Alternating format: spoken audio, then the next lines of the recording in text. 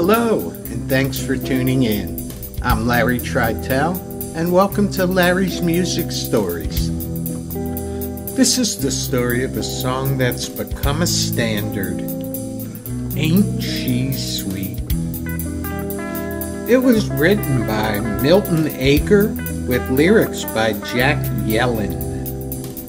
Ager and Yellen had also written the classic song Happy Days Are Here Again.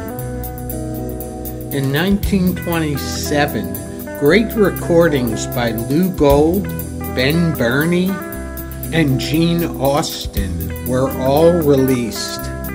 This song very quickly became a favorite everywhere. Milton Ager's music was inspired by his young daughter Shana Ager. Ager would grow up to be journalist Shana Alexander, who became well known for her work for Life magazine and on television's 60 Minutes. In 1964, the Beatles took Ain't She Sweet up to number 7 in Denmark and all the way up to number 1 in Sweden.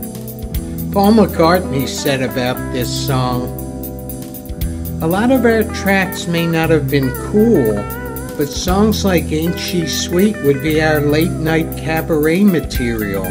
It showed that we weren't just another rock and roll group."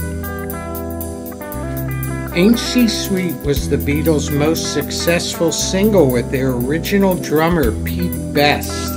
And Best was finally able to receive some royalties when the song was released again on the Beatles' anthology album, Ain't That Sweet.